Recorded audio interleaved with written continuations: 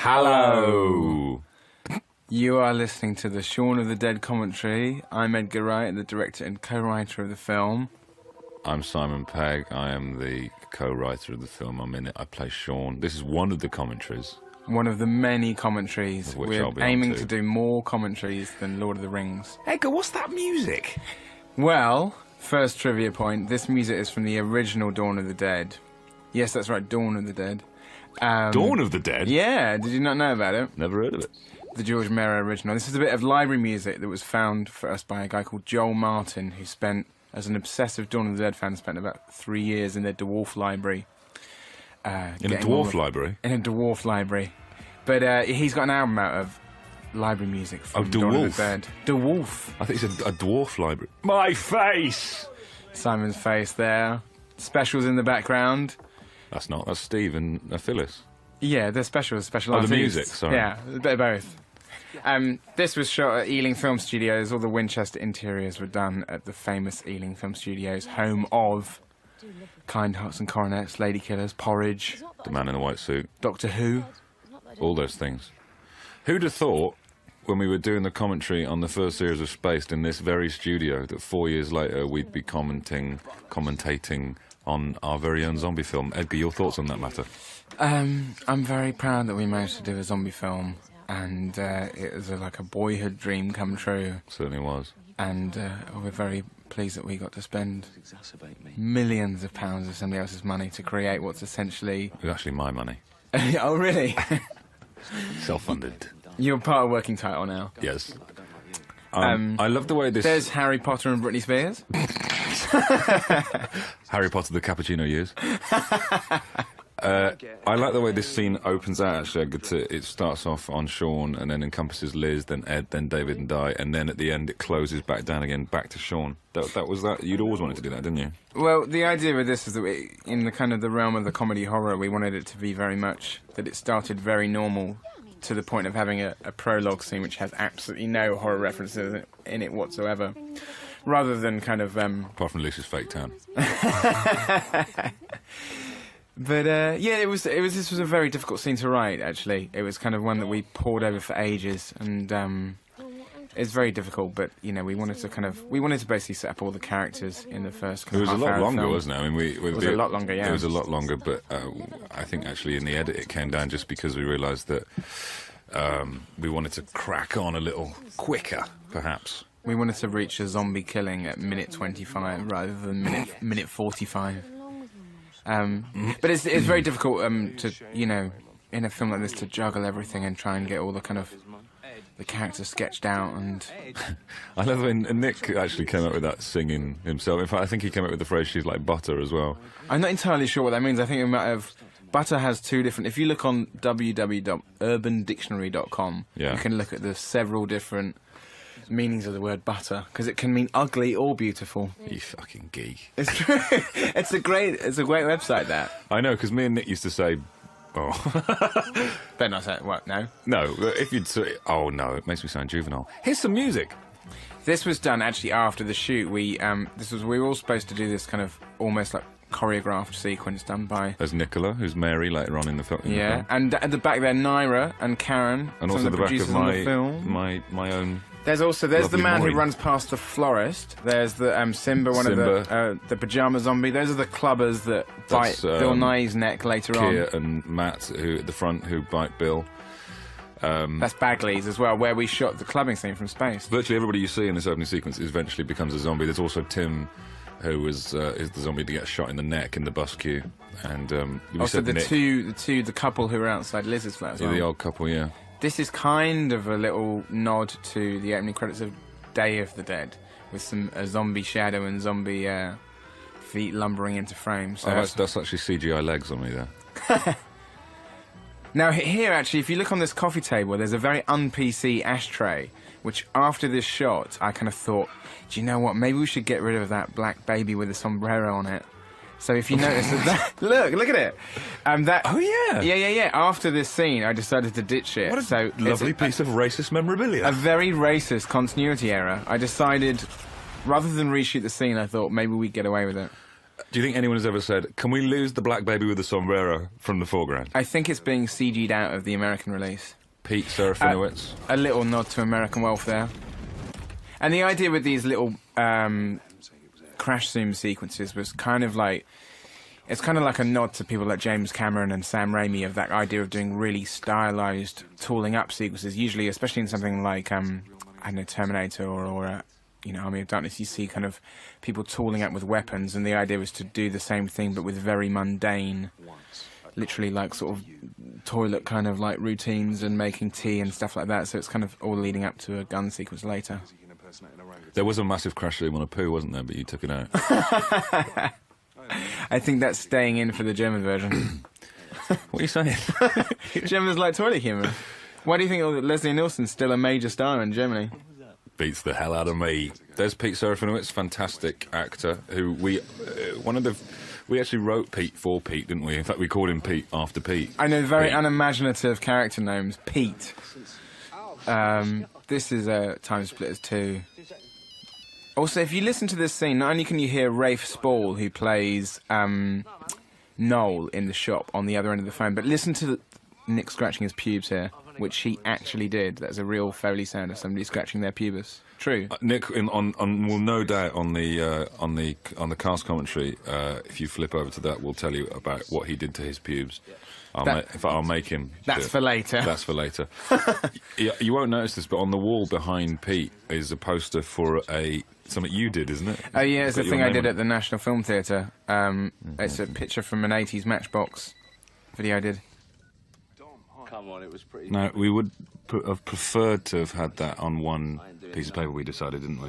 Yeah, that joke was originally a bit different, and I'm not entirely sure it works as well, but there was also in the original script, didn't it kind of say, I'm gay? It was like a... We wrote, I am prick, and then we were worried that it might look like that we'd made a typo.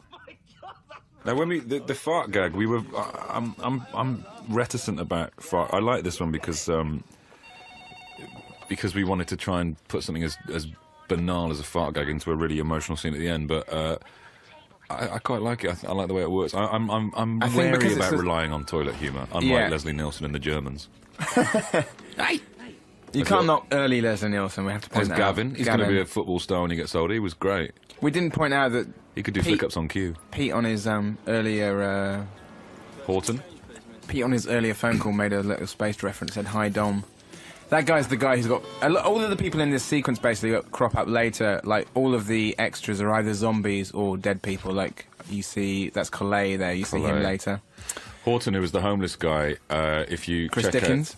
That's the editor, Chris Dickens.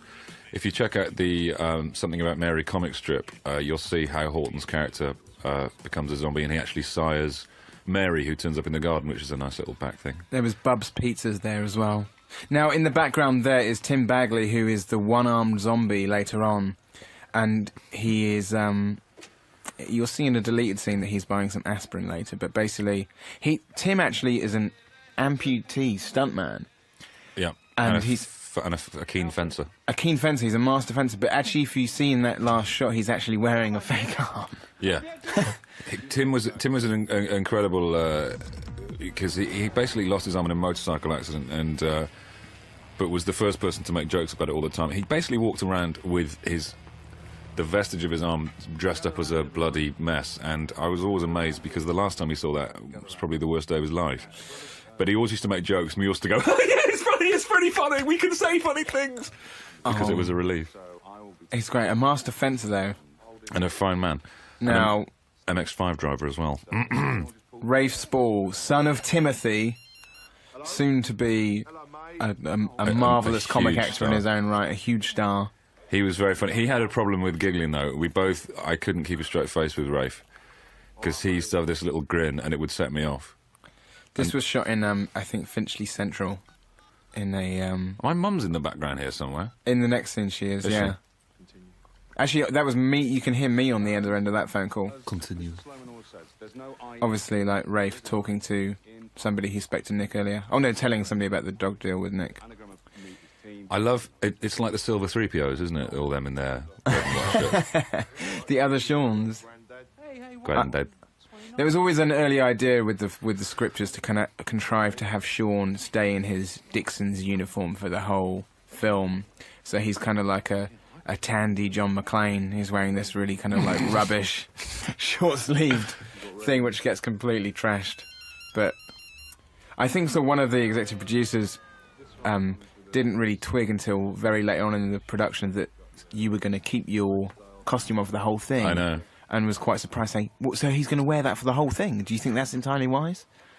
Oh, you could hear Cheggers there. That was Keith Chegwin. We had a whole gizmo that made my shirt go red in shot. Do you remember? We didn't use the... Oh, there's... is it... Finola. Finola, Naira's friend, doing the baby thing. And here he is. There's quite a lot to cram in on this commentary. I think we're going to get tired by the end of it. All the little things going on. Exactly. Huh? Bill Nighy. Bill, what a fantastic entrance. Bill does that brilliant turn on one foot. I can't say enough nice things about Bill Nighy. He's a splendid human. I know. He has the kind of charm and confidence that only comes from being supremely talented. And he's a special guy. In fact, I'm going to say that about everybody in this song, because we were very lucky with the casting. The only downside with Bill Nighy is that he isn't in it more. And I think we realised that on the shoot, that, like, there should be more Bill Nighy in this film. But then he leaves them wanting, doesn't he? There's my mum being shown round at the back there. Oh, I'm going to look at a washing machine. Now, that was done in one take this year. It was a very difficult thing to time these army trucks going past because there was a really bad one-way system. Yeah, we only did one take of it, didn't we? I know. One of the few times we only did one take of something. But when I last saw Rafe at the premiere, he's all toned. He's and buffed up. He's all buffed up. He's a funny boy. He's a very funny boy. He didn't like being a zombie, though, did he? He didn't like being a zombie. We'll talk about that later. We'll embarrass him. That's actually Sonell there, who's handed me the phone. Who had you'll see in the deleted scenes. He had a little line. He was very good as well. They made a great pair actually, as Rafe and Sonell as my sort of nemesis. We wanted to continue the thing from Spaced of teenagers chewing as a vaguely sinister thing. I love this kind of sound of it sounds like cows grazing. Also young people being scary. That's Robert, who you saw earlier in the credits, running past. The Crouch End Fruiter is there on Crouch End Broadway, the Crouch Hill. This is actually my manor. This is an actress called Shaun Gavin, who delivers this line very well. Supermum. I was going to say, one of the... As Patch and the Pigeons. This is a difficult thing to time as well. Just out of the shot were loads of people wanting to get past and getting very irate, including, I remember watching Bernard Butler from Suede sitting on a park bench just out of shot watching the whole scene being filmed. Yeah. He wasn't sitting on a park bench, he was waiting for a bus, so I'm going to point out that he was... No, that was Patch Connolly there, who was eating the pigeon, and as Edgar said, Sharon Gavin of the Gavins, comedy duo. Very funny, catch him if you can. I was going to say, like, one of the big influences on this film, other than Dawn of the Dead, is the 70s version of Invasion of the Body Snatchers, the Philip Kaufman one. I always think that looks like Nick. It does, doesn't it? Yeah. It always puts me off. But yeah, just the idea of having lots of strange things happening in the background. That's Tim and Daisy meeting again. After moving out of Meteor Street and changing their names. This is actually CGI'd kind of footage from space that we've reconstituted and redubbed. Jessica Stevenson is, in fact, a fully CG character. Yeah. Better than Gollum. She actually has got the sort of the Jar Jar Binks kind of hair thing going there as well. Don't mention that, man. This was a lot longer, this scene, which you'll see in the deleted scenes. It was a very difficult scene to kind of get right. Yeah. Fulci's, named after Lucio Fulci. Or Rich Fulci. Or Rich Fulci. From the Mighty Boosh. He's a friend of ours from the Americas. Doesn't look that tidy. Oh, I had a few beers when I finished. I just like watching Frost work. You can see lots of Ninja Tune posters around the walls. All this stuff was done towards the end of the shoot. We moved into Shaun and Ed's flat in about week 7, didn't we? Yeah. And so this was coming to a point in time. There's a scene, actually, I'll point it out later on, when we just look so knackered. But yeah, this was coming towards the end of the shoot. It's quite a nice homecoming in a way, because after a lot of the other, well, all of it was very tough as a shoot, but because this set was kind of the most like the Spaced set, it felt like felt like going back into the womb right at the end of the shoot. It was the prime nap spot for lunchtime. It was. You'd often come in and you'd find, a crew member asleep on the sofa. Oh, yeah. Although me, Nick, Dylan, and Lucy and Morag, the set nurse, used to go and sleep on the crash mat in Studio One. There was a set which we never got round to using. We had a scene Pete's in bedroom. Pete's bedroom, which we actually had to cut out because we were running out of time, and that was the prime spot to. I slept in there that day. I was really lovely, knackered. lovely. Look at cheeky Frost. My brother designed that T-shirt. I got wood, which basically we went through a series of different Ed T-shirts. Fucked. I Heart Pussy was one of them, which was considered too rude. Yeah, we couldn't have that in the publicity shots. Bumping Donuts was In the Dunkin' Donuts font. not only like a bit of rude, arcane lesbian slang, but also in the Dunkin' Incidentally, Donut font. just quickly, sorry to interrupt you, Edgar. I hate you. The pizza guy that you hate see you. outside the window. Shut it! Has just walked back of shot. There's a lot going on in the back. It's worth watching this film and not watching any of the main characters. Dylan and Luce. This was shot in a flat in Highgate. Highgate, yeah. Highgate, West Hill. Very nice block of flats. Love to live there. And we crashed one of the. Didn't one of the sort of the cranes or something just bash into the house? We left it like stuck against the house. I think there was a toppling occurred. This is a lovely very nice flat. In Katie fact, it kind of Ashfield. looked. This is a bit like the TARDIS. This place because it looks slightly bigger. And it is. Well, no, it looks On slightly the bigger than inside. the actual exterior location. Yeah, TARDIS. Yeah. Um, I like that. I like the thing about the twat and the failed actress thing. It's very funny. You stopped smoking when I did. I love Dylan in this. I love his little presence there, just sort of I know. silently loving the fact that Shaun's getting bollocked. It's a nice thing actually. Dylan sort of like just the casting was quite. Promised things would change. It was a nice thing because it was a different thing for Dylan to do, like playing kind of like sort of. Yeah, Dylan was a surprise actually. We hadn't actually thought of him for the role, and Naira brought him in, and he just, he did a really lovely reading of it. But his kind of look is. My landlord actually recently complained to me because I didn't realise. Because of the noise and the smell. Yeah, it was not just that, but also that he looks exactly like my landlord, Gareth. And because Dylan is probably the most unlikable character in it. And my landlord even got has a paranoid. rugby shirt in the same colours and wears a leather jacket and is Irish and has glasses like that and looks very similar. And he thought I was somehow making a dig at him. You which I clearly were. Well, maybe subconsciously. Yeah, I apologise, Gareth. I must say, you get a free copy of this DVD. I do like the fact that Shaun calls David Four Eyes when he hasn't got his glasses on. Yeah. This scene we did over. This was the last thing on one night and the first thing in the morning, and we did Kate's reverse in the evening and mine in the morning, and it's bloody seamless. Look at Kate there; she's lovely, isn't she? Ain't she lovely? Ain't she lovely?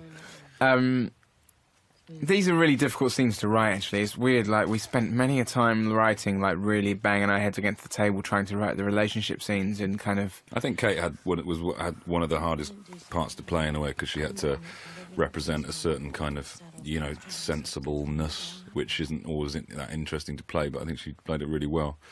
She had to be the voice of reason without being a nag or being boring, and, I know, because she's essentially playing the straight woman in a way, so it's a very tough part for her to play. Bit of rain here. This was done in Highgate, West Hill? Is it West Hill? No, on Highgate, North Hill. North Hill. That was actually probably a year ago today, actually. I think we were out there. This was in Millwall, New Cross. God, that was cold that night. And I was getting really angry because you made me do it 100 times. And we still didn't quite get it right. And I had to go into the pub, dry off. The best thing about those night shoots was having pints, because the pub would... I know, we had a pint at 7 in the morning after we wrapped.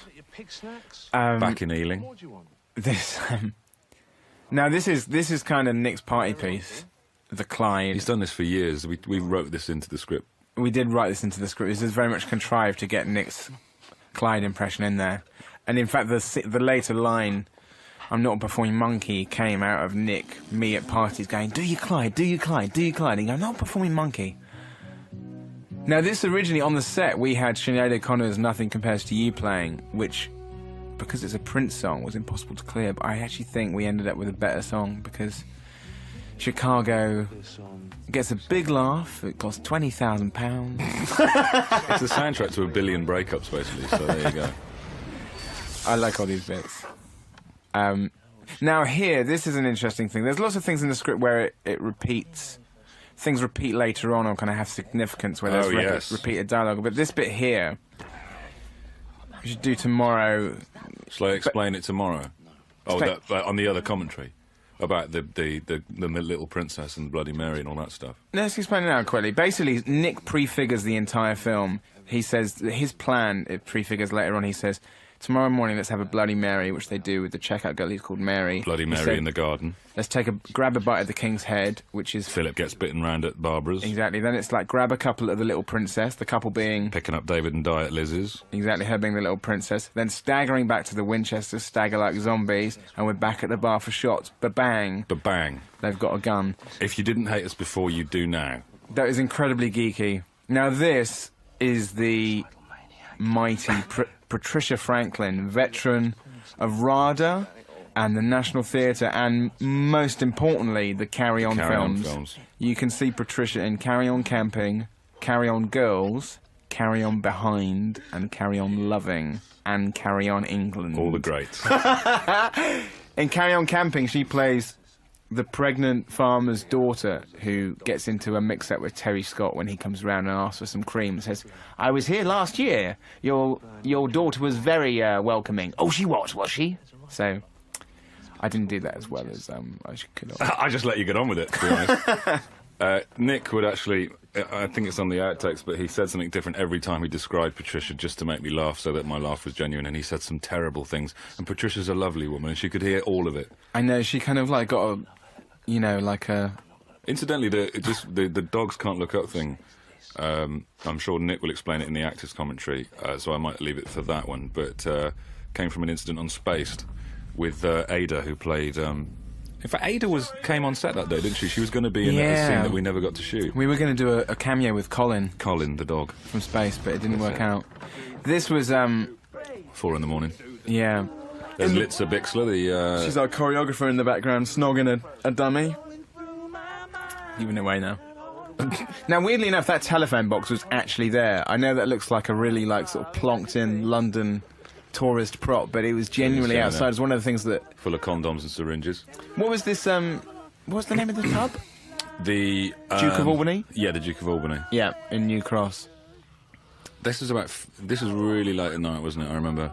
I know, and there were lots of... Even though it was really late at night at 4 in the morning, there were 7-year-old kids from the... on bikes chewing. On chewing. I must admit, the first night we were there, they threw tennis balls and stuff at us and eggs. And eggs. But by the time we finished, it was such a great place to work because the people at the pub were very welcoming, and the locals really got into the spirit of it, and I had a really good couple of nights there. It was real good fun, and the barbecue was running. It was really exciting. I know, it was fun. Night shows are always fun. There's me popping. I like to pop in everything I'm in.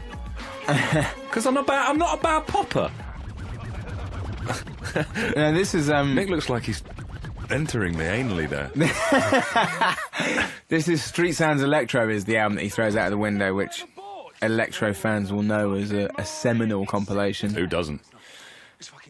That's that funky Paulsini poster. That's a great poster. Kid Koala there in the background. And also, you could Cy Begg, who is an actual DJ. It's not some sort of bastardization of my own name, Cy Pegg. But also, you can see on the flyers in the background, it says Shaun Smiley Riley, because a thing that we kind of like lost from the script, well, when we shot it, was that Shaun used to be a DJ and maybe had given it up. I think in the Jessica deleted scene, you hear about him being a DJ. That's actually, it was a bit silly to have that Cy Begg thing, because people might look at it and think, are we trying to make some kind of joke and distract you from the wonder that is Peter Serafinowicz? I'm sorry. Yeah, well, you should be sorry. Maybe we should get Cy Begg to apologise as well. Yeah, Cy Begg. Okay. I don't know who Cabbage Boy is in the background there. He's distracting me from Pete's performance. See, I'm not even listening to it. I like the fact that there's another precursor, a very obvious one, where he says, if you want to live like an animal, go live in the shed, which, of course, he eventually does. Yeah. And also... Was that with your hand, mate? In a second, Nick says, next time I see him is dead, which is, of course, he does. Next time we see him, Pete is dead. That's a bit more obvious, that one. I think you're assuming that everyone that watches this film is thick. No, but Pete said about the thing about the shed and the... Oh, yeah, he didn't even realise himself. Pete is thick. Oh, yeah, he is thick. I forgot that. Again! Brilliant. I love Pete. I think it's a career best for Pete. I love Pete as a performer, but it's very different in this because he's better than Darth Maul. Easily. This was a scene. These kind of shots, actually, just to say, just on this shot, just not just the music, but also just the look of it and the ratio, was very John Carpenter inspired. And a lot of these, I was trying, because on Spaced I ripped off Sam Raimi. I thought I can't do that again, so this time I'll rip off John Carpenter instead. Well, you've got to rip off someone, ain't you? I know. I haven't got any ideas of my own. This was written after the fact. Penelope Wilton's dialogue here, which Simon wrote, and I particularly like the last thing of nowadays a lot of people don't eat meat, as another little zombie foreshadowing. I love this transition as well. That was done, obviously... For real. For real. But not... It's cut, though, isn't it? It's not... It's cut. Basically, Simon sat there for about 30 seconds still, and we just changed the lighting. That's a good noise, that. I use some of my own saliva to block my windpipe. Now... This, for some reason, gets the... Well, not for some reason, because we always thought it was funny, gets the biggest laugh in the film, Cornetto. But... Not in the States, maybe, where cornettos are called nutty butties, I'm told. Oh, really? Yeah. Nutty Butty. We actually were in Long Island a couple of weeks ago, and we played the film to an audience over there. It went down very well, but nobody laughed at that bit. Because they don't know what a cornetto is. Now this, interestingly enough, was the first shot we ever did of the film, and we did it before the Saturday version. So this was literally the first thing that we shot, which was quite an ambitious first Over a year slate. ago. Yeah. A year and 2 weeks ago. You can see Chris Dickens, the editor, running past again. But this time he's sprinting out of now, fear. like a raging Moby. Yeah, this was fun to do. I've got a bit of a raging Moby. Into the shop. This was really, I mean, this was shot on a Sunday morning in Crouch End, and out of the corner of every frame, 20 kind of slightly, increasingly irate residents wanting to get to the shop and buy their Sunday papers and get to the cafe and get their kind of croissant. Now, after I slipped on the blood, though, which always gets a nice laugh, you can see in the background Orvind, who plays Nelson, who is named after a real shopkeeper I always used to visit. Getting up Road. Starting to, there he is, zombieing around in the background. And we did originally, actually, before we had the kind of like the Bollywood music in the newsagents, we had 2 different tracks on there, which we couldn't afford in the end, but we had Something in the Air by Thunderclap Newman and We Gotta Get Out of This Place by The Animals as little things on sort of Capital Gold, but they proved too expensive for a low-budget film like this. Yeah. And to be honest, I think the Bollywood stuff is nicer. I like the fact that you hear that if you can speak, is it Hindi? The guy speaking? Yeah. He's actually saying the dead are coming back to life. The dead are coming back to life. This is not a prank. This is not. Yeah. There's Horton Horton again. again after having lost his dog and bitten Mary, although we don't see that in the real film. And there's Tim just coming down the road, who will eventually walk into the lounge. You can also see the football there. Gavin's football. This was I always thought I should have had a bit of blood on the bottom of my shoe there. that was in the script at one point, wasn't it? Yeah, but I it's saw true. footprints in it, but considering I just slipped. Shit, don't point out the deficiencies. There's Christian Gary Murphy, Murphy, who was very willing, he was extremely professional, wasn't he? They're all extreme. Newsreaders are professional. That's Nick Nick's Frost's voice, yeah. That's Mark Gatiss' voice doing his best David Attenborough. And there's our hero, Jeremy Thompson, who becomes very much a character in the film. And you can see me reflected in the corner. That's interesting. Vernon Kay, who's Vernon Kay. I asked Vernon Kay to do this bit about a year and a half before we actually shot it. At Glastonbury, wasn't I it? did. I saw him at Glastonbury. I said, "Hey, we want you to do this cameo in our film," and he, bless him, he did it. And he went, "All right," like that. This is the Roger McGough line. That's my favourite line of the film. There's a girl in the garden there's a girl. Do the Roger McGough version. There's a girl in the garden there's a girl. And there she is. That was done. Oh, creepy. We had to do that for Wet Weather Cover, do you remember? Because we couldn't... Yeah, this was shot in a garden in Crouch End. What was the name of the house owner? Gail? Gail, yeah. Yeah, she was lovely. We had to go... We basically trashed her garden because this whole garden scene took ages to do and we kept having to come back and... yeah, I think we fucked their lawn up. I'm sorry. I think we fucked their lawn up. This is one of the first ideas we came up with the film. I remember this from living in Highgate and having a big garden and thinking what it would be like to get up and just see one in the garden in the morning. And this is one of the first sequences we wrote. Well, definitely. Of them because you just wouldn't think, oh, there's a zombie. You'd think she's pissed. She's got contact lenses on. There's a million kind of permutations you go through before you actually decided it was a zombie. Well, that was the very early kind of idea for the film was to kind of create most horror films take place in the evening. our idea was to do the bleary, hungover Sunday morning film. So it was always an idea to kind of have this kind of hungover quality to it. Yeah, this was fun to film. Nicola was great. She wasn't kind of what I had in my head for Mary at all. I, when we watched her audition tape, she just had this great tragedy to her performance, you know, that she looked like she was genuinely disappointed that she was dead. Now, Bang! On the special effects comparison, you can see exactly how that was done, but suffice to say, Paul Dunn, Stuart Conran and Double Negative all separately rule. It's a combination of physical and digital effects. Absolutely. And very, good very sound effects. But this was done... I love how you see the guts being sucked back into the hole. I know, you'll see how that's done later with dog food. Oh, good. This is probably my favourite joke in the whole film. Do you remember when we first previewed it, we didn't have that sound effect on and it never got a laugh? Yeah, it needed to be. It was when we, you know, stuck the... Reet. Hey, Mark Donovan. And incidentally, Nicola Cunningham there as Mary and Mark Donovan as the Hulk. That's what we called them. It's never mentioned in the film, but we called them Mary and the Hulk. Like a children's book. Yeah. All the featured zombies have kind of monikers like Mary the Hulk, the Groom, the Pajama Zombie. There's my 80s Matchbox poster in the background, just plugging myself. There's the Airside Battle Royale poster on the wall. Airside went on to do our T-shirts as well, so there's a little plug for them. So you can go and log on and buy Shaun of the Dead T-shirt if you've sold out. If you've got a grand. Completely sold out. Really? Yeah. Holy Moses.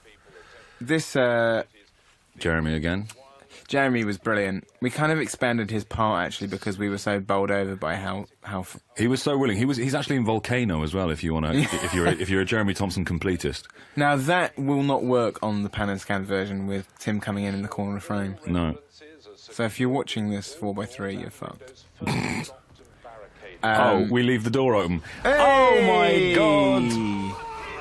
I actually went up to Tim on the day and said, do you mind if I shout he's got an arm off? Because I didn't want to be flippant about his injury. We had a debate about which line was funnier. Always got an arm off or his arms come off. Oh, that was and the former his one. Arms off. His arms off. We did that a few times, didn't we, to try and get the brain splat? Yeah. You can see Battle Royale very clearly in the background. Luckily, they cleared it. Thank God. Thank God for that.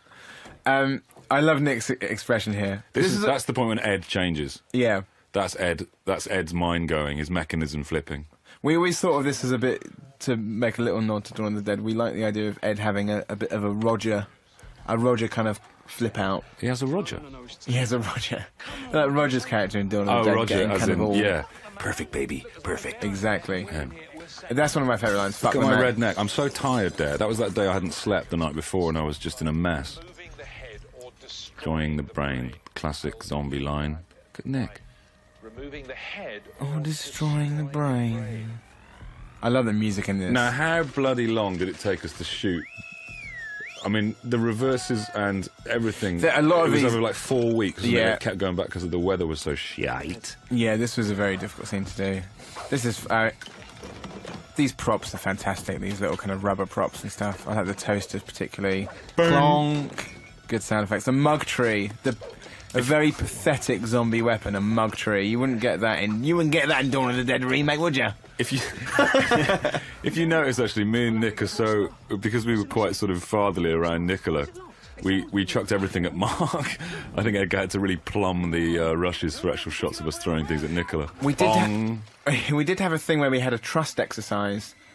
Where we threw things at each other, and on the first take with this, where we threw a rubber record, it hit Mark straight in the eye. Oh, that's right. It's awful. I felt really bad. That's why his eyes all closed over.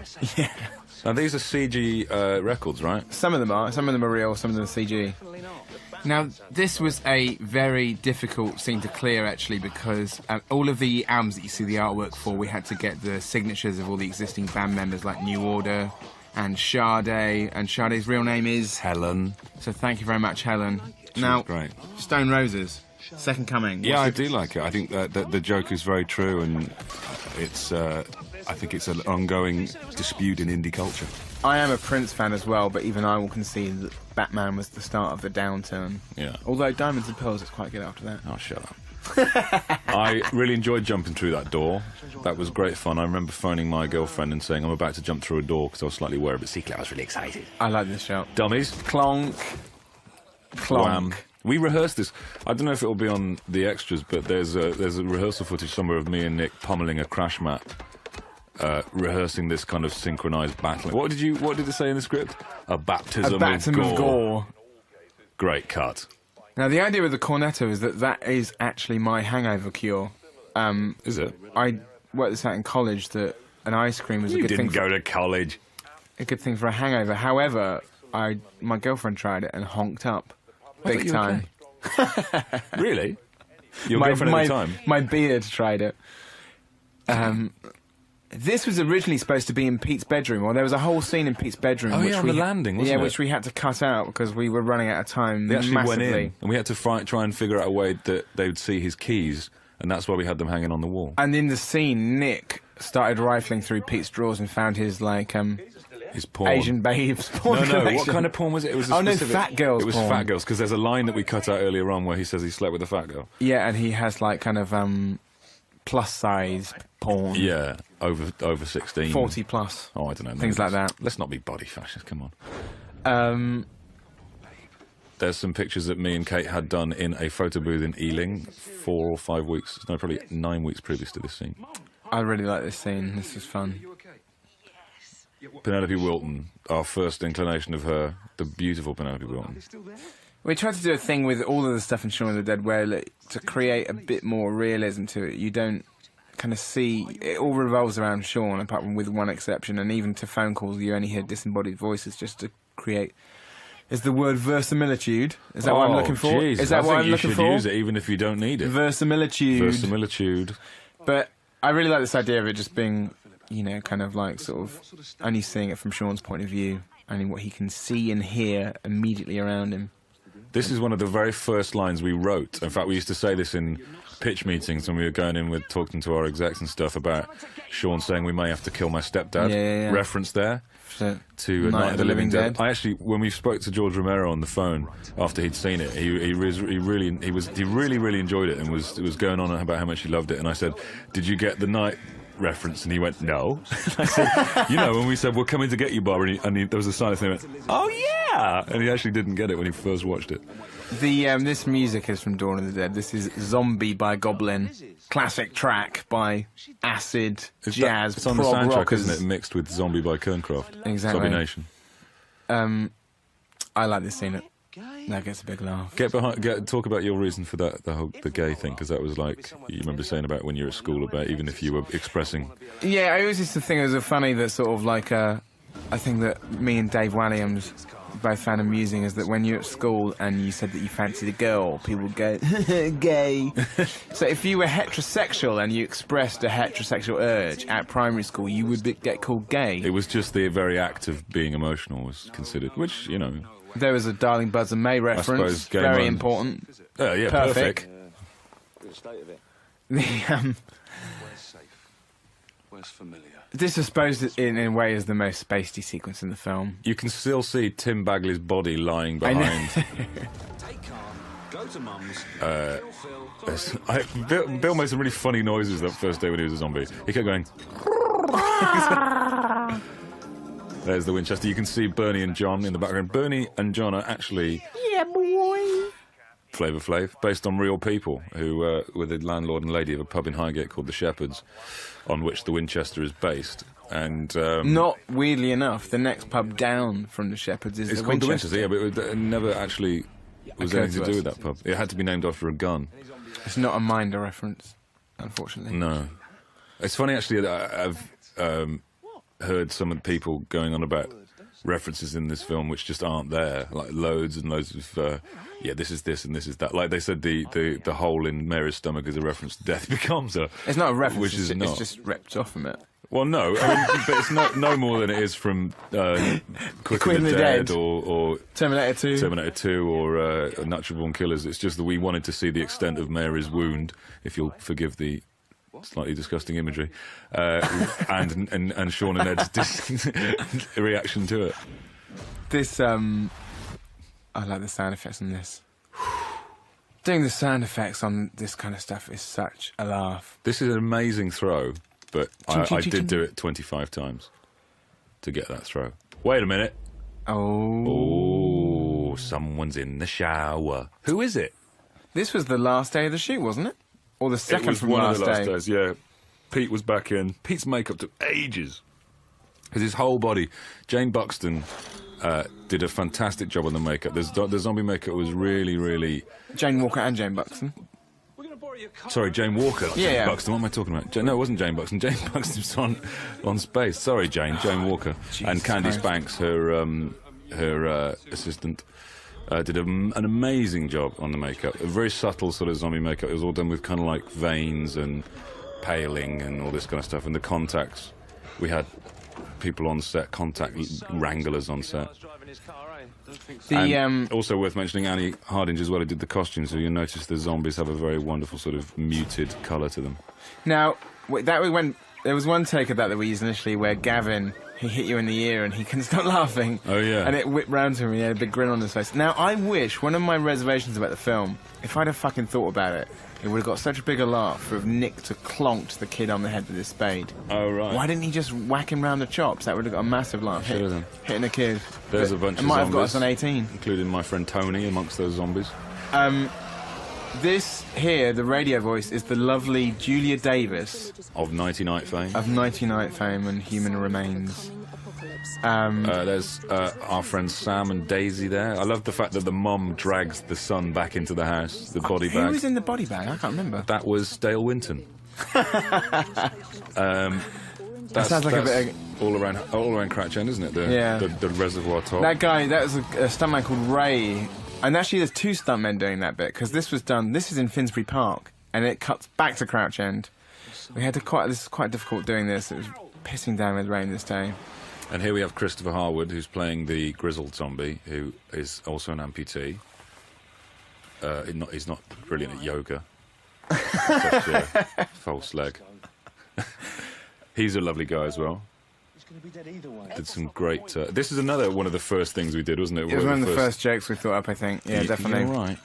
In fact, we nearly cut this out on several occasions from the writing process, but I'm glad we didn't. It's Yeah. fine. This is Orpheus by Ash, which, one of the many Ash songs on the soundtrack. There's the It's Jag. actually, this is the demo of Orpheus. It's not actually the album version. Yeah, this was shot in Abbott's Gardens in East Finchley, and a very nice little kind of suburb.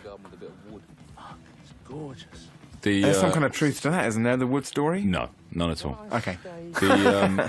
I kept forgetting to zip up my coat on the way out. I remember having to do this several times and falling over a lot, hurting myself. Now, go to the if you want to if you want to listen to another commentary, listen to the actors one, and listen to Nick explain why he's got a hole in his hair. Yes. I'm sure he will explain when we do We're it doing tomorrow. more trailers for other commentaries than we are doing our own commentary. Oh, don't be so wet. This was quite a long and involved Steadicam shot, which actually took ages because we're in a tiny house. Not in the same house that we shot the exterior at, but It was still in Abbott's Gardens, though, wasn't it was still in Abbott's Gardens, just down the road. Philip's going to want to leave the house, darling. I can't remember the name of the lady who owned this house, but she was very nice. You can actually hear the sound of a washing machine in the background winding down, which is to cover up all the traipsing footsteps of the entire crew. I love Penelope's reaction there when she said, Okay. I know, she's great. Penelope's fantastic. She's fantastic! I remember when we got Penelope in, and we were always very keen on Penelope playing Barbara because she's got a wonderful haunted look. She can look very haunted when she wants to, despite being a corker. And also, me and Simon both fancied her in Ever Decreasing Circles. Oh, now she knows now. Yeah?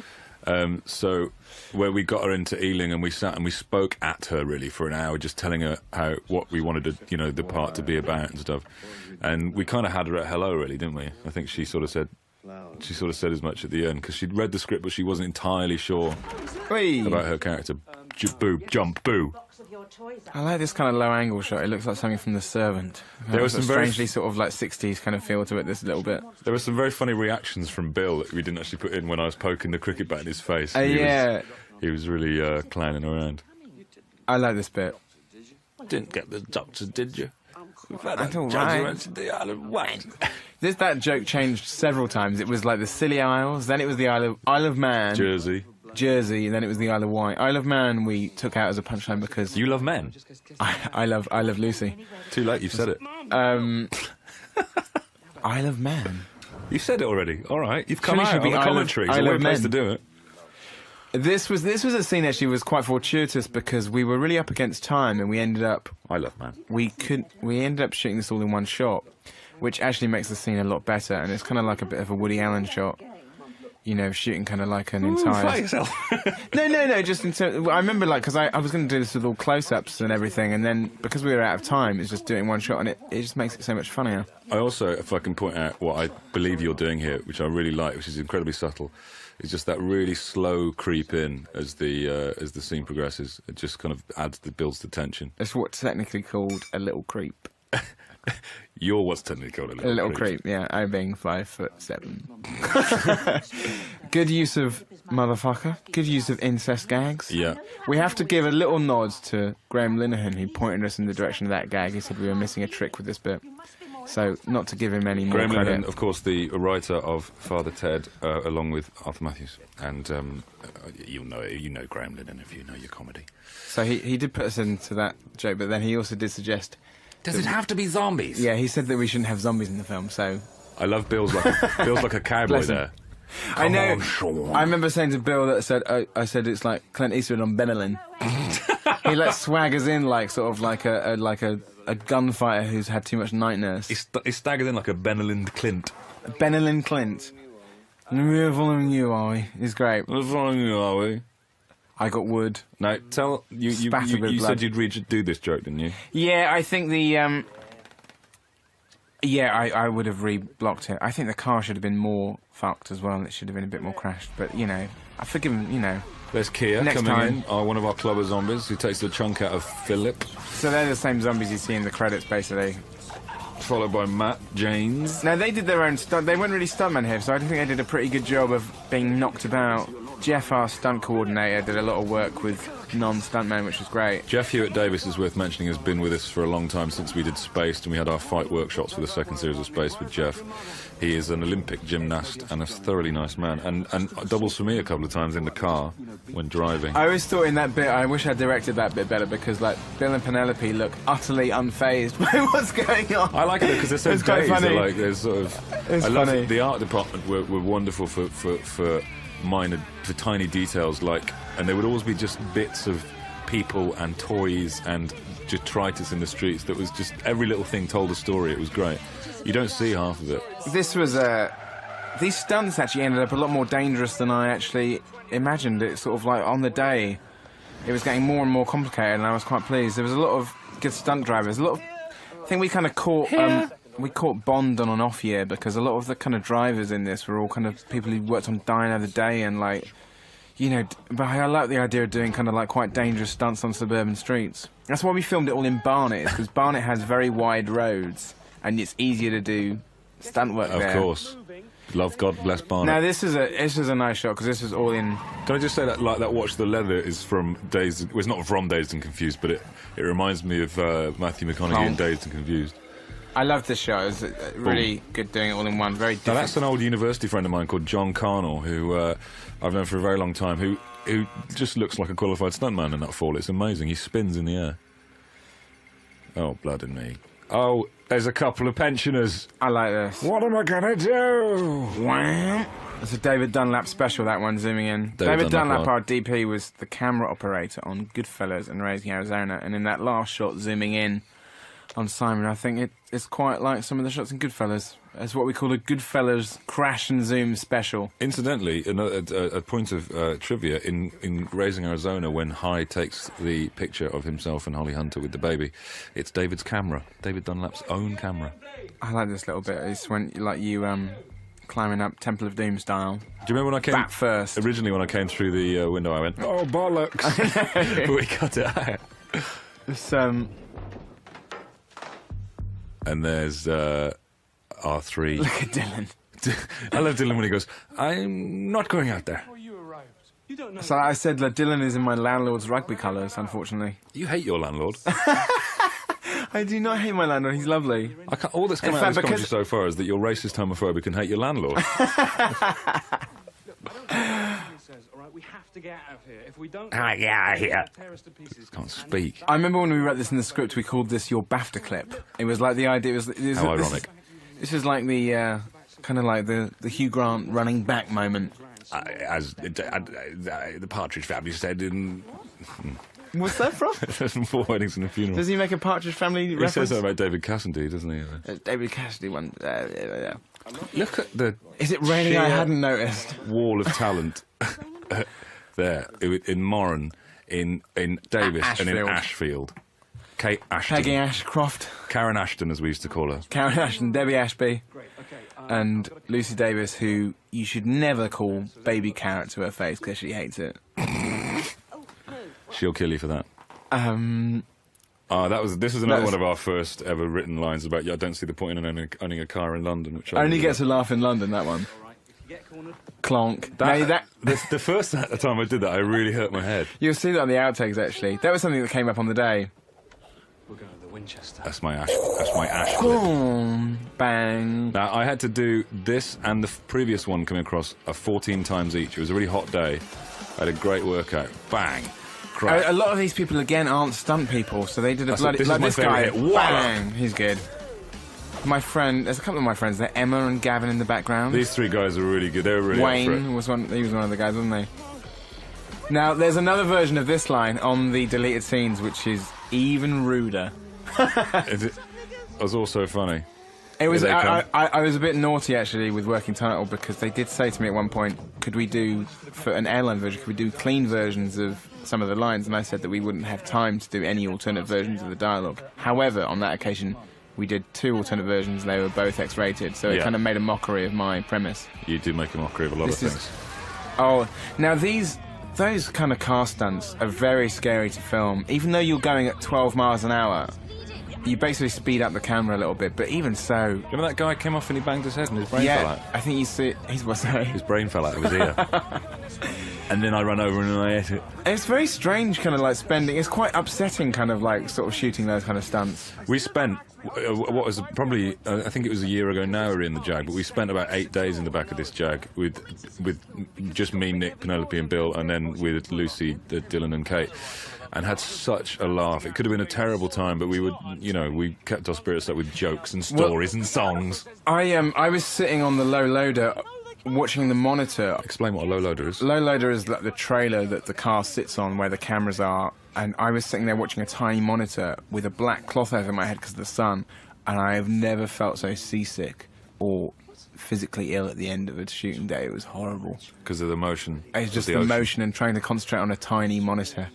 But this is a really tough scene to film, and it was always the idea I wanted to do like a, have a scene where there's kind of like an ensemble scene with too many people in one car. But also to the idea of having essentially what is a deathbed scene, which would be like, Bill Nye's great big BAFTA clip deathbed scene, but doing it in a Jag. So it's kind of a little bit of artistic license that the others can't hear it. So you just do that by cropping them out of the shot. I love this music as well. Dan did a beautiful piece here, which reminds me of the music at the end of Dirty Harry. We like the idea of building up Philip to be essentially a monstrous guy, but then as you realise that Shaun was as much to blame for their relationship as he was, and he turns out to be a very sweet man, and then he turns into an actual monster.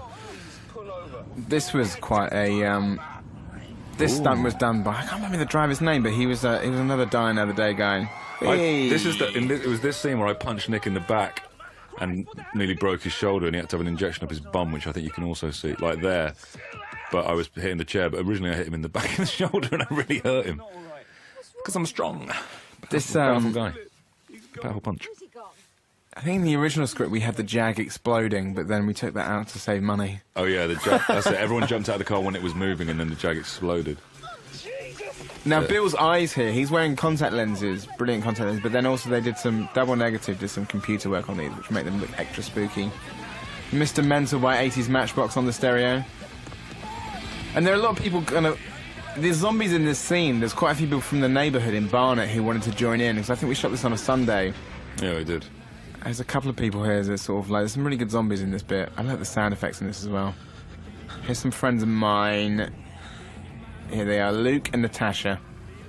Another one of our amputee actors there as well. What about the blunt objects? Do you want to get them? This was a joke that was one of the first jokes that we wrote, I think. Or of him switching the radio off. Yeah, I really like this bit. Okay, I know it looks like him, but there is nothing of the man you loved in that car now. Nothing. Oh, Penelope. Clonk. Oh, I got lost in the moment then. He actually does an audible sigh as well, doesn't he? Yeah. I know. Nick lighting up a fag. Here we are in the back alleys of still in East Finchley, aren't we? No, this is in Barnet. This is in yeah, Barnet. Sorry. This is all shot on a Sunday as well, I remember. I think we ADR'd this whole scene, didn't we? Because there was a...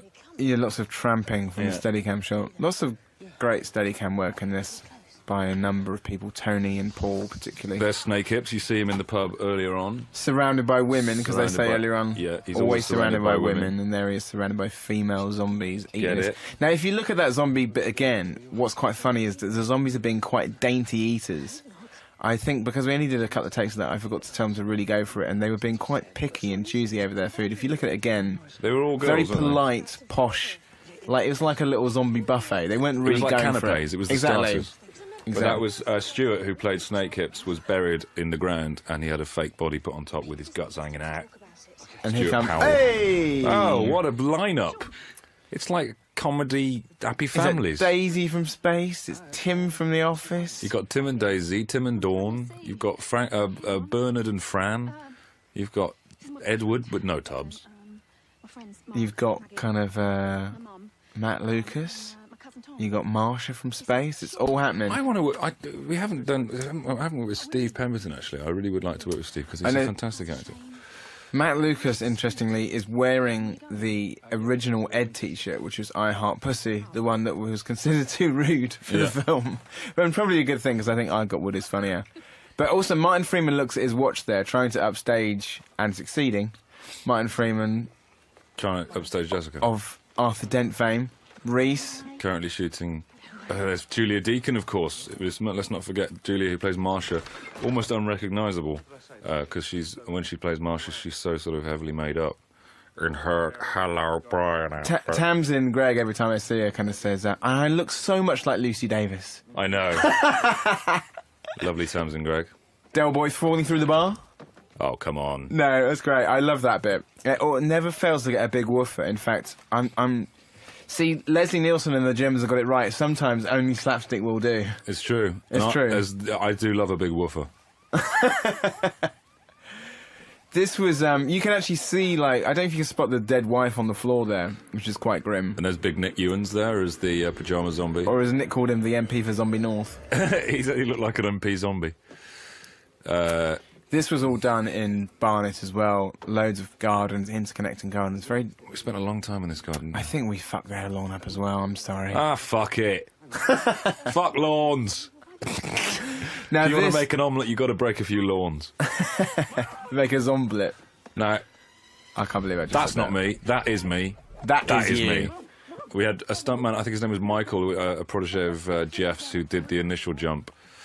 I was terrified doing the jump over, even though I was up quite high, because I thought I was going to land and break my hip. Well, also because it got to the end of the day, I made you, that last roll, you really went for it. And Ronaldo, who is Ronaldo Vasconcelos, who's our amazing line producer, went fucking nuts. Simon, you must not do this. This is ridiculous. You cannot do it. He is having He's from Wales. little Wales. Brazilian kittens. Clong. He really told me off. And I was like, oh, come on. He goes, no, it is stupid. But in a very fatherly way. I like the fact that Nick is texting through this entire battle. I know. And Harry Potter's doing absolutely fuck all. Here's the swing ball. Now this, initially there was this whole thing where he had him around the neck and he was dragging him round, and then... It was funny, yeah. Stab it! That was very... Stick him, Holmes! Stick him, Holmes. I shall do no such thing, Watson. Yeah, that was a much longer, we did originally write it as being a much more Army of Darkness type battle of, like, with the swing ball, but then we thought the funnier thing would be to do it so it's just pathetic. Now bear in mind, now Penelope, as Barbara, has now been bitten, and she's keeping it, and if you watch her, she plays it so well. She's putting tissues up her She's sleeve sticking tissues constantly. on her sleeve, she's hiding it. I love This was done these are two separate places. This is New Cross, and the other shot was back in Barnet, but this is in New Cross now, overlooking the Duke of Albany. Now this shot, as Simon said earlier, with the New Cross residents in the background there, you can about 30 extra zombies who were just from the neighbourhood who wanted to join in. A lot of kids. I love if you listen here, you can hear you rubbing your goatee, which I think is really nice on this bit. It's good. I like Dylan improvised the line "Captain Wow," which is very nice. Captain Wow. Captain Wow. I don't. I think that's a bit of an over-the-top expression for me, though. The expression. Yeah. Now we tried to do a thing. It was a very hard special effect to pull off, but we tried to do Nick the pyjama zombie walking along his pole. You'll see there that it's right up at the end now.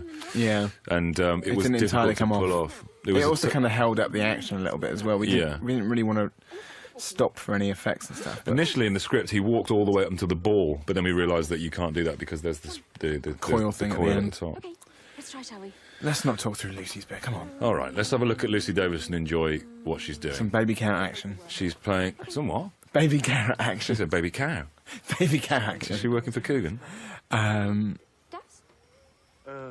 We just missed about like loads of great bits there. Well, why don't you go back over it then and talk about? Maybe what you missed? let's do another commentary in about half. Let's do a commentary on our commentary. Yeah. This was you'll see on the outtakes. There's some funny outtakes. Look at him! I want to fucking laugh in there. He would be. I think this is one of the original bits we wrote as well. I like the fact Yeah. you do like a bub impression there from Day of the Dead. It's nice. I think Nick takes his place alongside Bob now in the. Now watch Nick in this next shot. Look at him there, doing his very juvenile. It looks like a scene from My Left Zombie. A zombie Christy Brown. There's the, a zombie Jerry Deacon. There's Bubs. There's Bub in the background. There's Lawrence, who you see later on, who's got the frizzy hair there. He's just onto the right of screen. This was some of the first stuff that we shot in New Cross on Steadicam. There. It's like a zombie Mardi Gras, kind of walking through the crowds. And we've also got our zombie twins as well, which I think was the first. That's my friend Liz, who came along and agreed to be the Zombie on Wheels. The Zombie on Wheels. This music by Dan, I think, is great. It's got like a cowbell in it, like Lowrider by War. Yeah? That's right. Very nice. This was nice. Tyres. There's Michael Smiley in the background. Oh yeah, the zombie tyres. It was our little space reference. I'm actually meeting Michael later on. There's Patricia again, who spots them. It's like she's cheesed off with them for all the X-rated talk earlier. Now this was a really difficult scene to film because I remember like it was cloudy for half the day and then the sun came out and it made it really difficult to shoot. Right. It was tough, wasn't it? It was a bummer. But yeah, this is probably the most zombies we ever had on one day. And you can hear Rafe. Did you choose that particular tone? ringtone? No, Hackenback as the sound people did. You can hear Rafe Spall in the background. Unless Kiss didn't spot that before. Currently still alive. Like this. Bonk. Hey, what are you doing? What am I doing? What are you doing, you stupid moron? Oh. Fuck off. Fuck off. I like the fact you have a raging row Fucking when you're off. completely surrounded by zombies. I know, angry. I like also the fact that the zombies stop, which is a phenomenon Was this when they hitherto kind of like charted in zombie territory, that they kind of like they pause. There's like a "What's the time, Mr. Zombie" thing going on. I know, here. yeah. There I love Simba, who you'll see in a second. There he is. I love the fact he's testing the air with his zombie nose. Ding, ding, ding, ding, ding, ding. What are you doing? That's a kind of a space reference, I guess, isn't it? Which came from Clonk. from Bill Bailey. Yeah, from Bill Bailey. Is What are it you Bill doing? Bailey? Is it Bill Bailey? You can trace what you're doing all the way back to 1998. In fact, probably before. This was a fun thing to do. That shat me up good the first time I did that because they all came up really fast. That's on the outtakes. Oh, cool! That was really scary. There was a shot where Michael was really in the thick of it, and I had to retake it because I thought it would distract the eye too much. He's the only zombie not wearing the kind of zombie colours, which is the sort of muted beiges and greens and what have you. Oh yeah, He sort of stands out because he's got his Eddie Merckx title hat on. Yeah, we asked Annie, the costume person, to make sure none of the zombies were in primary colours, so they all look like a sort of muted brown. This was quite a late joke, wasn't it? That we decided that Barbara would find her flowers and Yeah, realise yeah. that they were actually for her. I love that. I love the fact. Oh, listen to me. I love it. You're Bigging so myself up yourself. I'll be up you in a minute.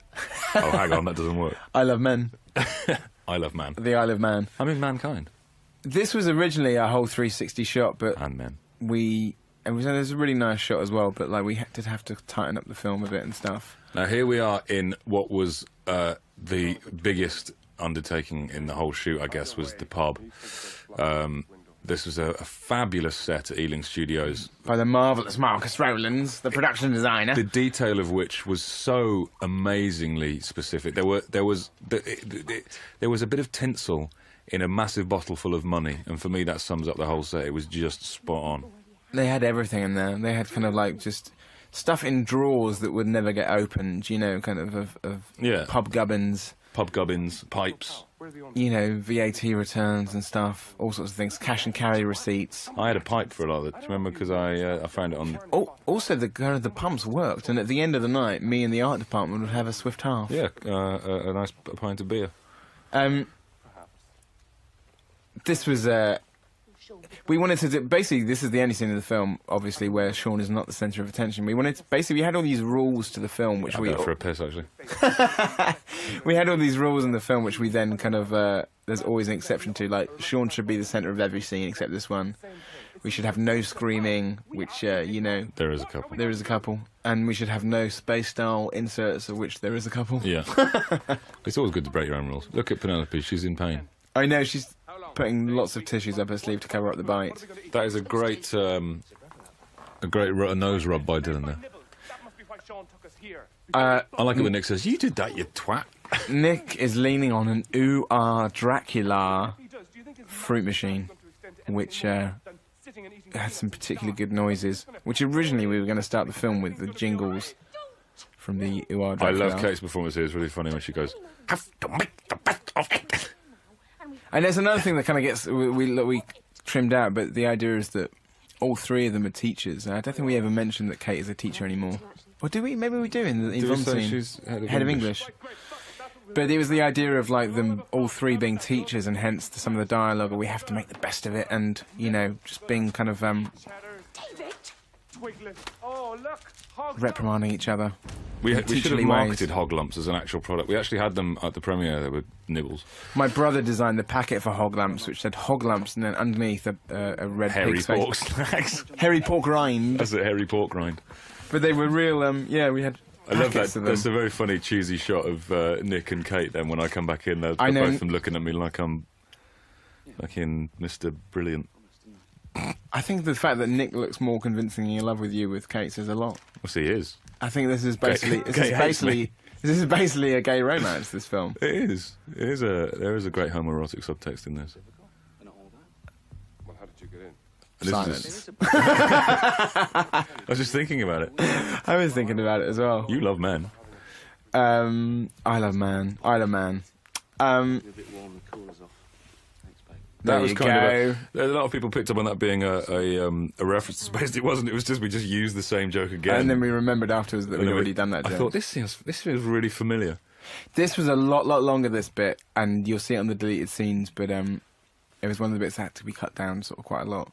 I like this joke about the performing monkey, but it's one of the bits in the film where whenever I watch it, I think of a different punchline to the scene.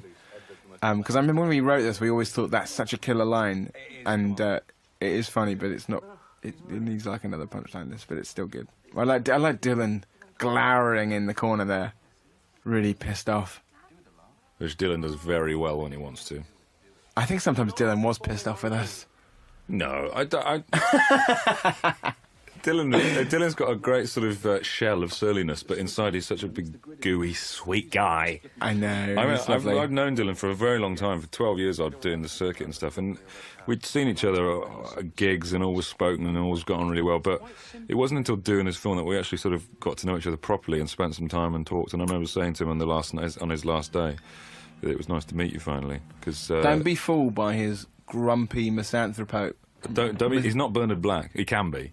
He's a soppy old wallet. I don't know what that means. He's a I've lost soppy it. wallet. It's only like 1:45 in the afternoon, but I feel my brain's gone to mush. Really? Yeah.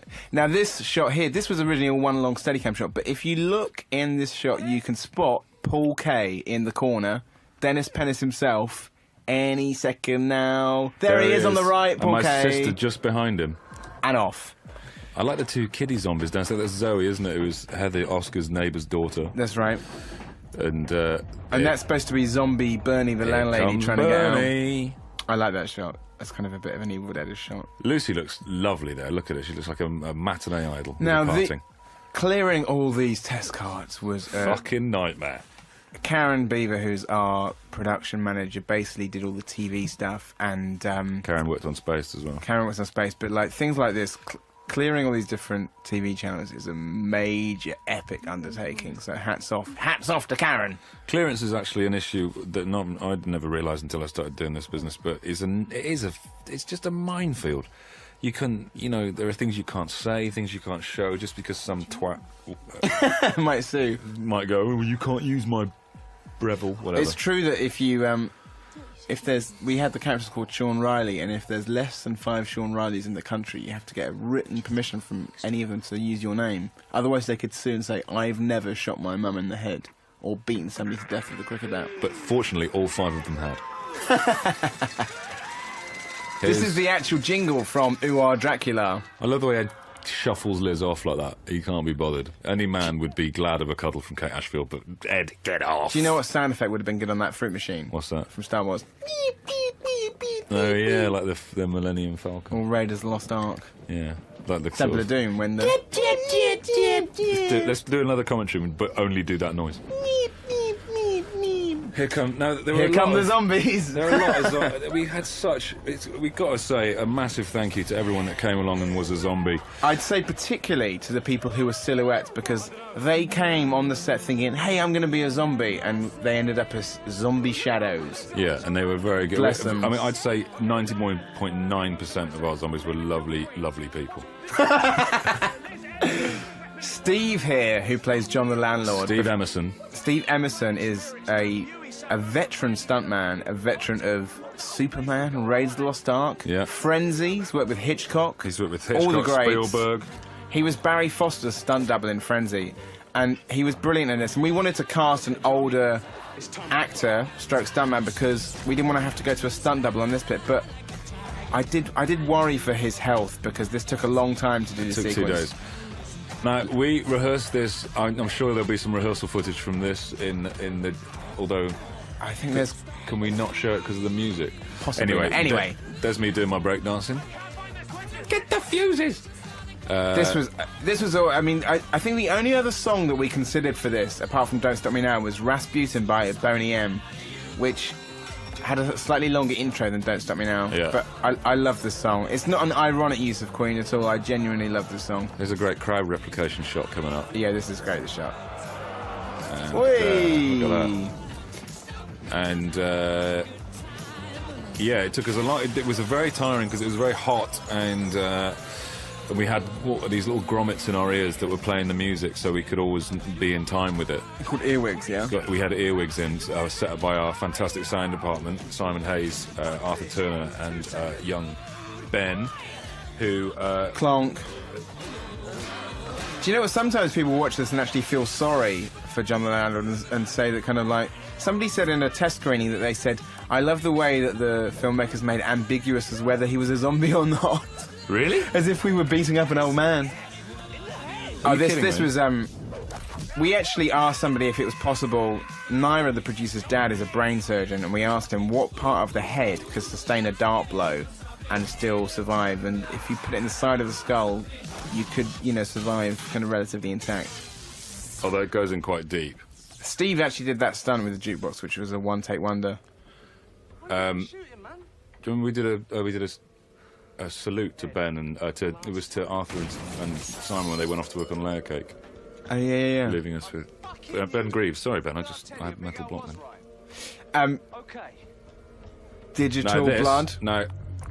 Now I drop that real dart. I'm given the real dart there and I hold you go. it up. That's the magic of the movies.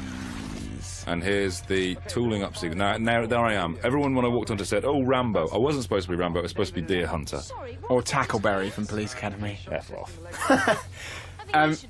think we should all do it. The line about the air rifle in Sister's Leg was because when I was making films when I was a kid, we had an air rifle on a western that I made when I was 16, and my brother put tissue paper into the air rifle and shot me in the leg. He actually came into my bedroom and said, "Edgar, can I shoot you in the leg?" I was going, "No, fuck off." And he's going, "No, I just want to see what it does. I just want to see what it does." "Oh, fuck off." And he shot me in the leg, and I had a very localised bruise. It's an amazing story. It's an amazing story. That's why people listen to I these things. once chased my friend's brother Jeff over a field with a gun once and shot him. He's buried in a shallow grave in Painswick. No, it was an air rifle. Then he put up his t-shirts. Anyway, it was. I like the music in this bit. Dan did a great job. Penelope covering up her bite with the tissues. She's fading fast.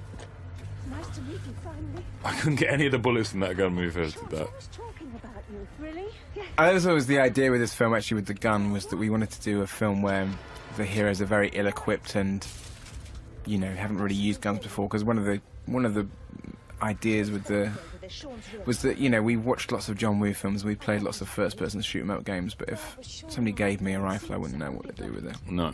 I wouldn't even know how to take the safety off.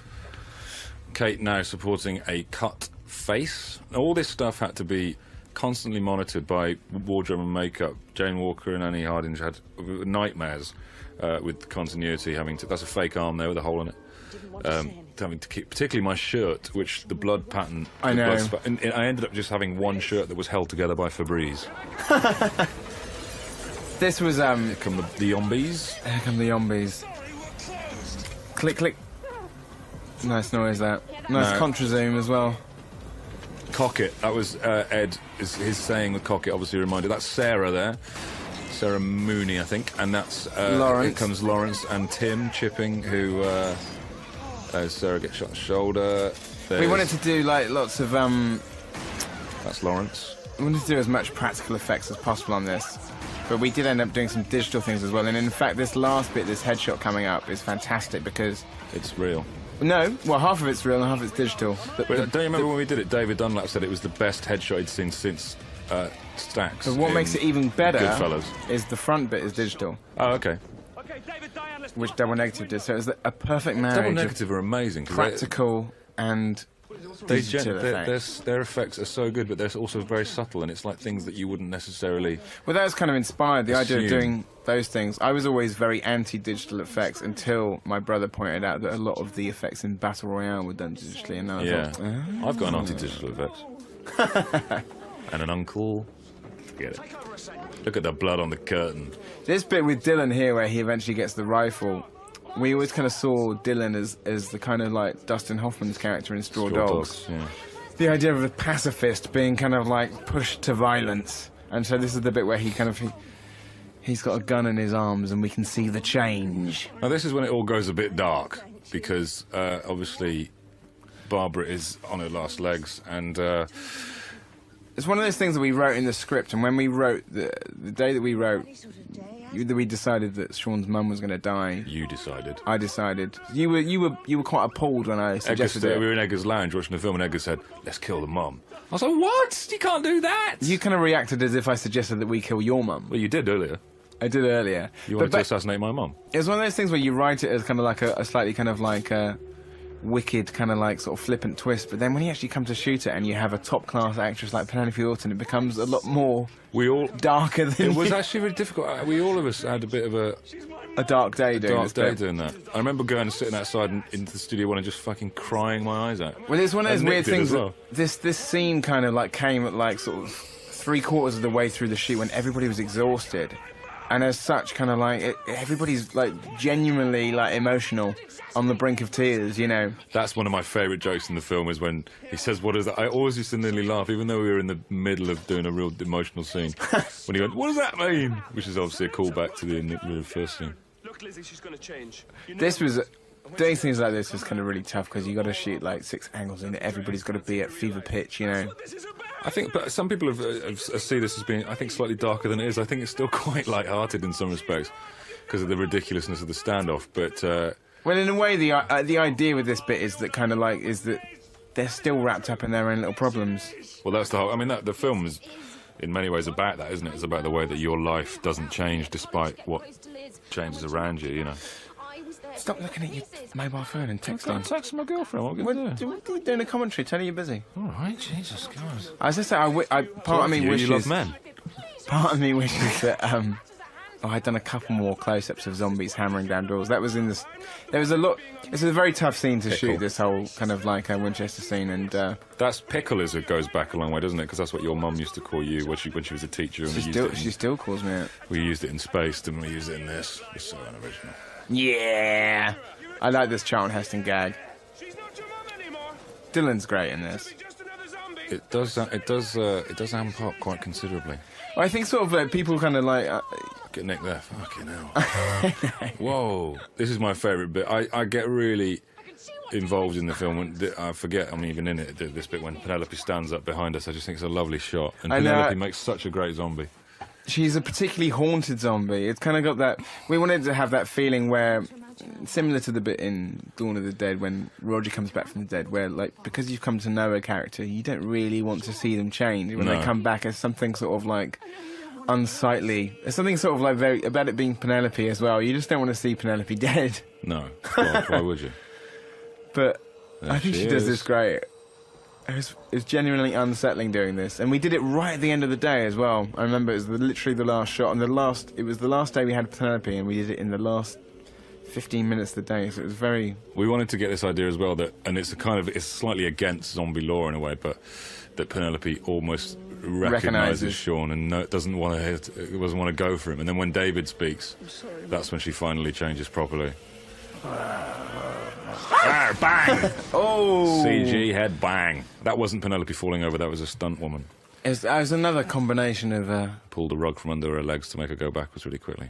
Now this is the thing, is it's sort of like this is a tough scene.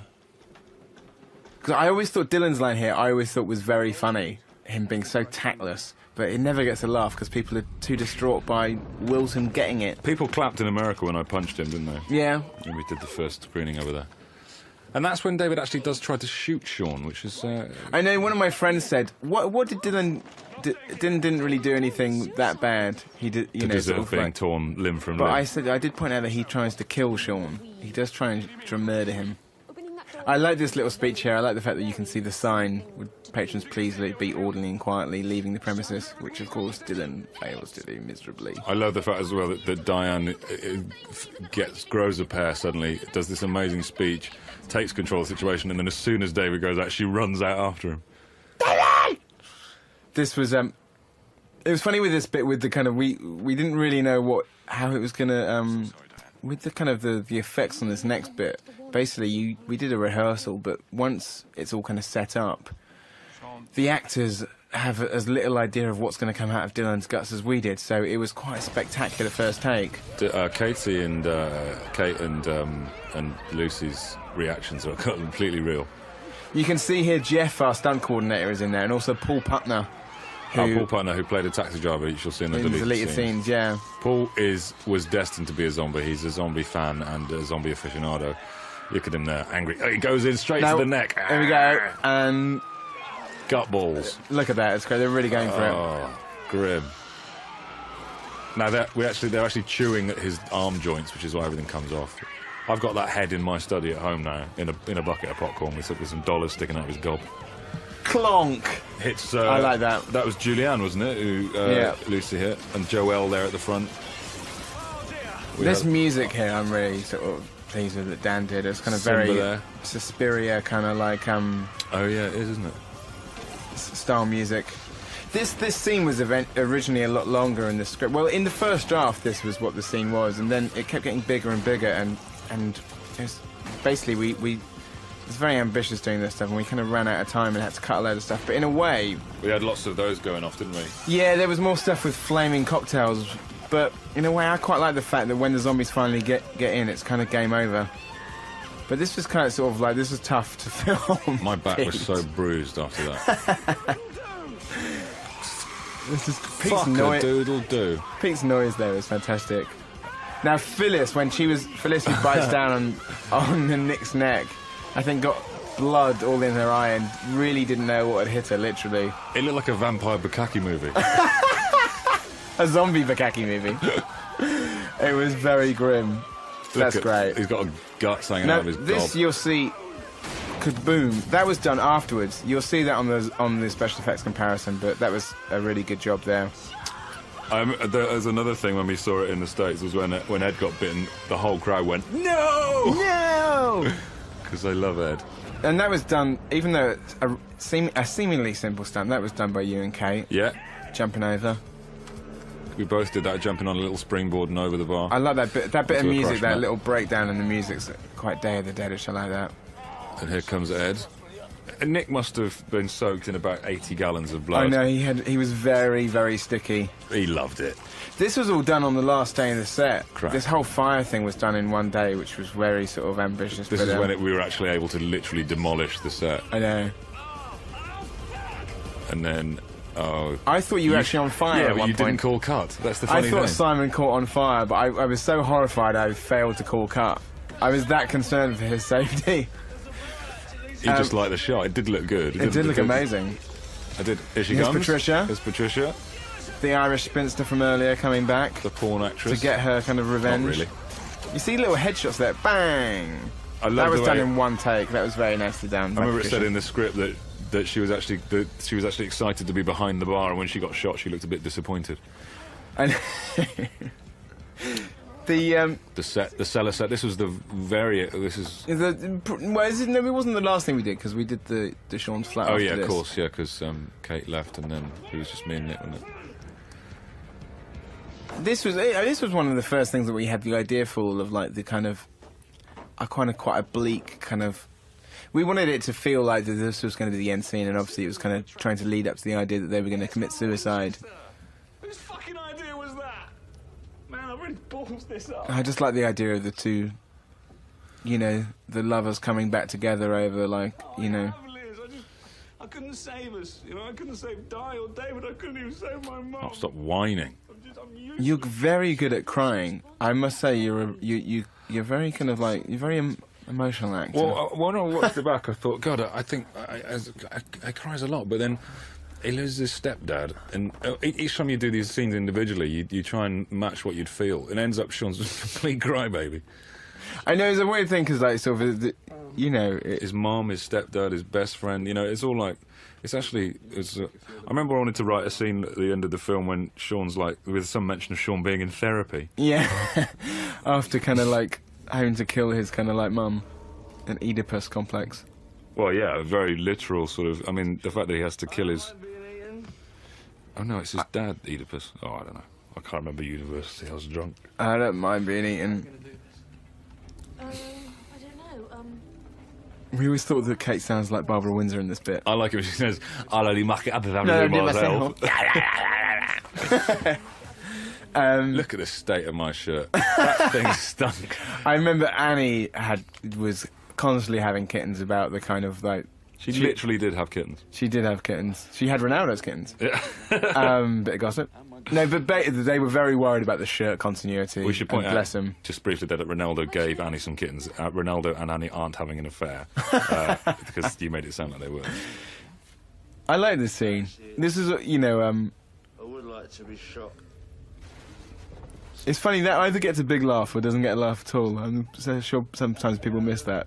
Nick's little interjections. I remember this. I was doing this in the morning. I was knackered. You can hear the zombies creaking and hey, The fags that were thrown in the bin earlier. shit. Everything in the film. There's a lot of red and white in the film. Like you notice, Yeah, there's yeah. Shaun's, obviously Shaun's outfit and Ed's trainers, the cigarettes, the beer cloth We that wanted Ed mops himself with. Yeah, because of the thing with the costume of having muted colours for everything else. Ah. Everything that's significant in the film, like Pete's car, the headband, the tie rather, is all red. So everything that's kind of like significant is The red. football that the. Oh, do you remember there was a scene? Kind of like a "don't look now" motif. Initially there was a. They found the trapdoor because the football came through the window. It was Oh, like yeah. everybody converged on the pub, even the kid. Yeah, we had the idea that the kid came into it as well at the end in the Winchester. Is- I like this. This reminds me. It kind of reminds me of the Terminator for some reason. Just the music, Dan's score at this point kind of sounds very much like the Terminator, and just this kind of like nice, kind of like I think it's because the male bonding. Yeah. Testosterone in the air, Fate thick has in the been air. sealed. With If only Nick had gone into a lava pit and put the thumbs up. I need a vacation. Oh. The worst line in Terminator 2. Ever. Worst line in film history. I need a vacation. I need a vacation. Terrible line. Otherwise, a great film, but that bit and the thumbs up can fuck off. Hey! Get a bit angry. I love the music in this bit. Oh, heads together. See, there's us having a go at Terminator 2 for being soppy, and yet this is somehow the soppiest bit. Oh, absolutely, I know. Where the hell do we get off? I love these shots of the... Jesus. These are very kind of folk-style, kind of like sort of shots of hands and things. I really like all this stuff. I love Nick saying cheers here. Cheers. Cheers. Love you. I love the fact that Kate's got a chain and I've got an axe. I know like a whole new generation of weapons. When the action figures come out, the last generation will have Shaun with axe and Liz with chain. It'd be like the Return of the Jedi sort of Star Wars figures that nobody bought. They came out in 1987. But then become the most valuable. Exactly. This here was this was shot. Some of this was shot 6 months apart. We went basically when we shot this scene, it was the shortest night of the year, and we ran out of time, and we had to come back and shoot some more footage. I love that crane shot, by the way. Which was cut in half, actually. I know, because... Wait, this was shot... A lot of this stuff was shot on a stage in Shepperton 6 months after the fact. If you watch on the extras Joe Cornish's DVD video diary, you'll see... I love this bit. Ching, ching, ching, ching, ching, ching, ching, ching, ching. We always wanted to get this, but we couldn't get it on the day. There is Joe Cornish is there on the left, and Lucy Ackhurst, who played Sophie in Space. Yeah. And this music is wicked as well. It's weird. It's kind of like Doctor Who music. Well, this is like kind of Unit coming into it from a John Pertwee episode. And we reshot this. This was reshot as well. Now, what are the twins' names? It was Nick and Kevin and Nick. Kevin and Nick. And I'm not sure which is which. They were brilliant, weren't they? They were really good. They were well up for it. And again, Kevin and Nick are not stuntmen, and they did that fall about 8 times. Bless them. And but with relish. I think they were suffering by the end of it.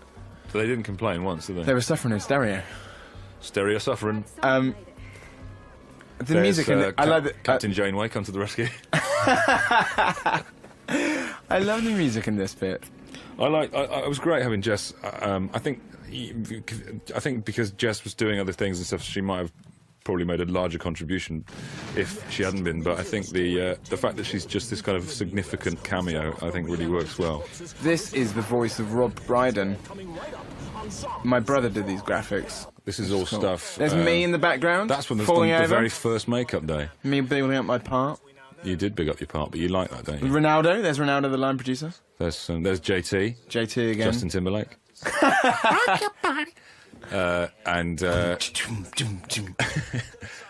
Now, this you can see the whole of on the DVD, the unexpurgated version of Coldplay and Vernon Kay on T4, improvising like crazy. Johnny and Chris, and Guy, who didn't turn up because he lost his phone and couldn't find where Channel 4 was, and Will was in New Zealand. But thank you guys for that.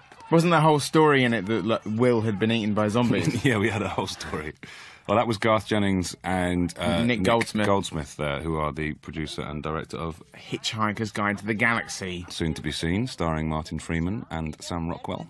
Trisha Goddard, God bless you for being such a great sport and doing a really convincing mini show on zombies, which really works well, I think. I know, that was done during the recording breaks on the actual Trisha show. First thing we shot, actually. Yeah, Samantha and Alex were the sort of the people on that improvising. Brilliant. Samantha actually nearly started crying at one point because the crowd laughed and she didn't realise that she was supposed to be being funny. It was wonderful. But I'm not sure the Trisha crowd knew that it wasn't real.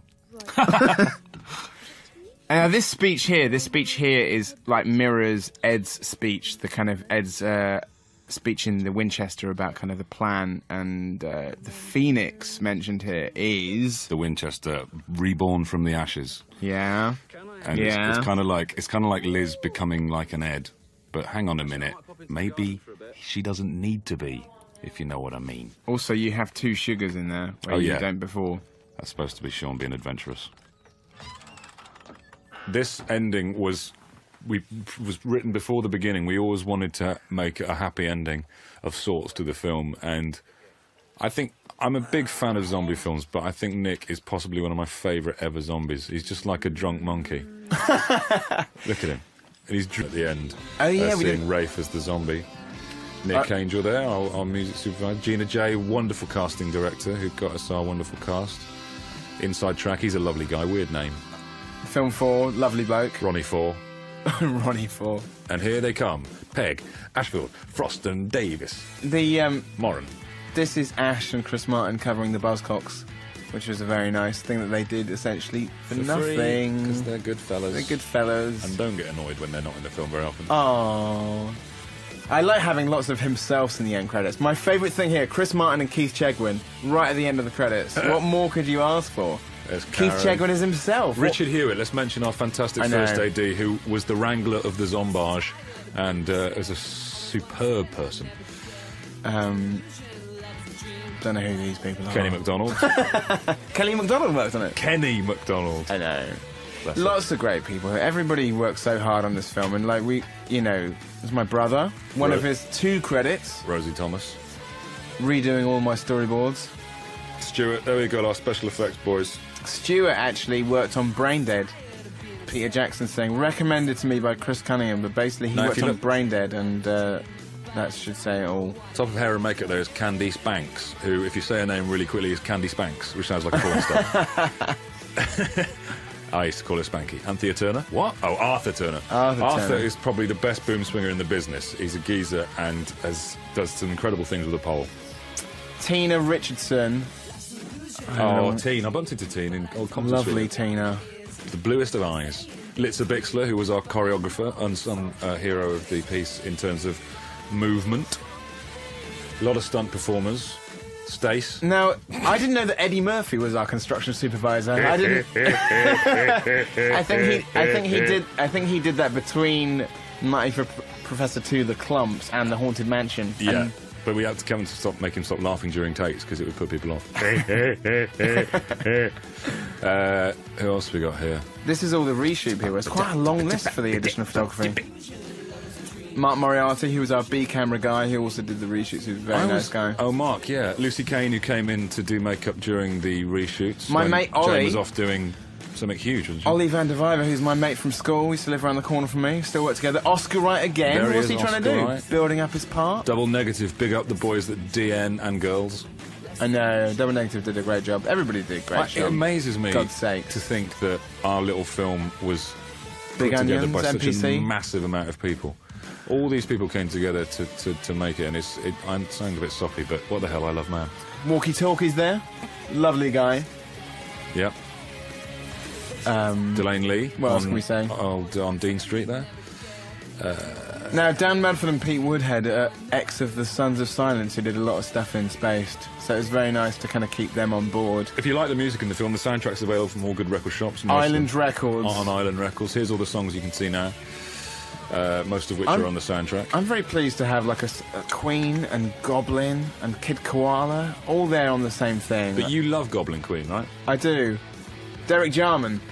That Smith clip was directed by Derek Jarman. We had to go to the Derek Jarman estate. Now, who's here? My mum and dad. My mum and sister, my girlfriend. My lady. Your lady. Naira's boyfriend. Robert Popper of Look Around You fame. David Walliams, who did a vocal cameo. And here's the Gonk. Here's the Gonk from the original Dawn of the Dead. Remixed by Kid Koala. What better way to end the film than with the mall music from Monroeville Mall? I'll end singing.